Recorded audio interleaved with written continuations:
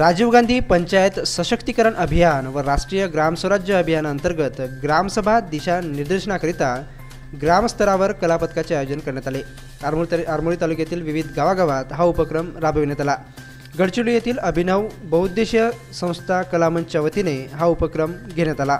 त्यानुसार आरमोरी तालुक्यातील भाकरोंडी, पिसेवडदा, मानापूर, देलनवाडी, मोहझरी, सुकाळा, कुरंडीमाल, पाटणवाडा, सालमारा, डार्ली, नरोटीचक आदी गावांमध्ये हा उपक्रम पार पडला।